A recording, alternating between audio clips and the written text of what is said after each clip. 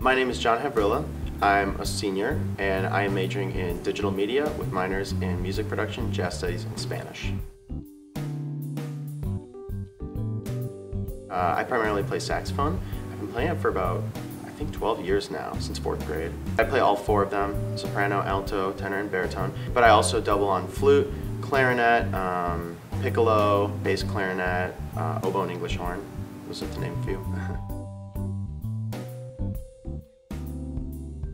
So this is my 2nd year running as a section head, but I've always been involved with the Jazz Festival ever since I was a freshman here, whether it was volunteering or in some other way. I am the section head of live stream, so I provide any audio video related needs for the live stream that we are broadcasting. I handle all of that as well as my student workers that I manage. In terms of the musical side, I am currently in the Elmhurst University Jazz Band. I'll be performing with them, and I'll also be performing with the Elmhurst University Combo.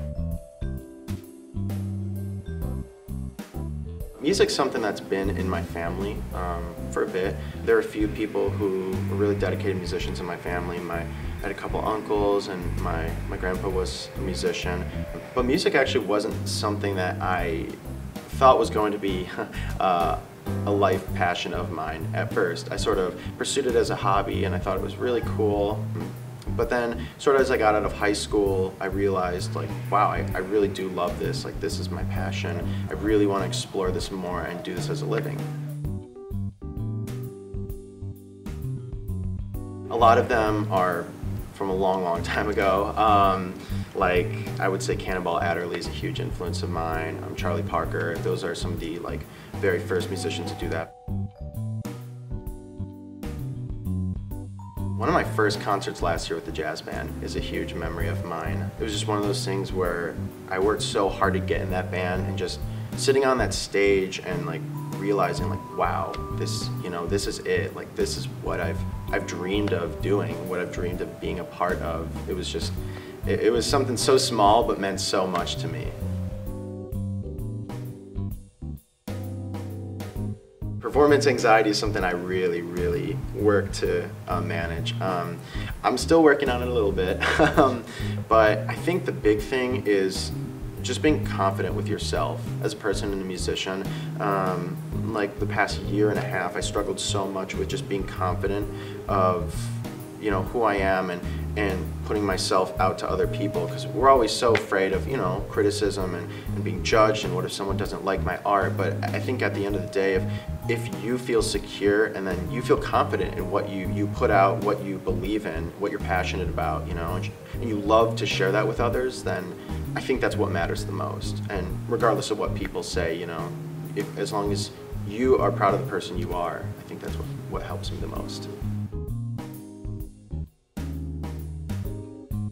I am a huge, like, rock R&B type of guy. I love that kind of stuff, super cool.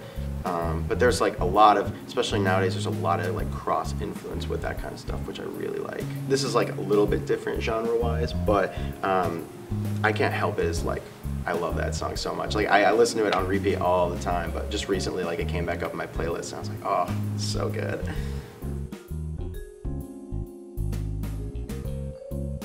I would just say, follow your passion, you know, serve the music, but also serve yourself. Don't ever feel like you need to put yourself in a box or a category, or like you have to perform a certain way, perform a certain kind of music. Like, follow your passion, play what it is that you love, because at the end of the day, you are an extension of your music.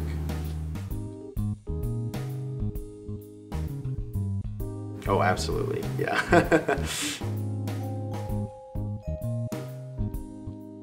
56th Annual Elmhurst University Jazz Festival, Thursday through Sunday. We'll be performing with the Gordon Goodwin Big Fat Band on Saturday. That's going to be really cool. I encourage everyone to come out and watch it. It's going to be packed. It's going to be a really great time.